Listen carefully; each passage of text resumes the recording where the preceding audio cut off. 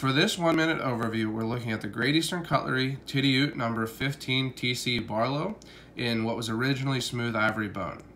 This is one of Charlie Campagna's earlier TC Barlow SFOs, and it's the knife that got me into GEC and back into traditionals. I saw it on Blade forums, someone posted one, and I just thought it was just a great looking knife and decided I needed to get one.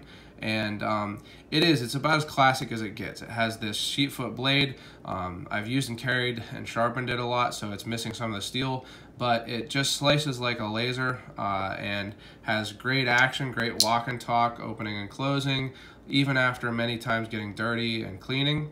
Like I said, I dyed this bone here, so it's now a black bone, but really as classic, as traditional, and as good as a slip joint can get.